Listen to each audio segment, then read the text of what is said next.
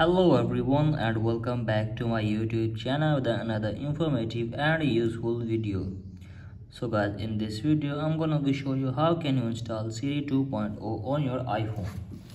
So guys, if you want to install Siri 2.0 on your iPhone and you don't know that how can you install it.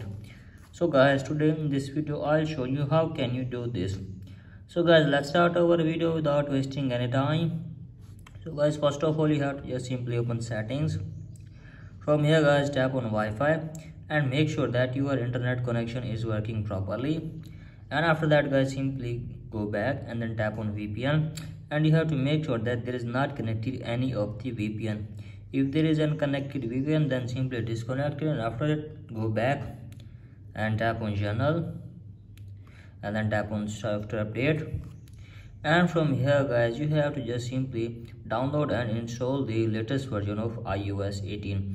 So guys, when you install iOS 18, Siri 2.0 will be automatically downloaded in your iPhone. So guys, in this way you can easily install Siri 2.0.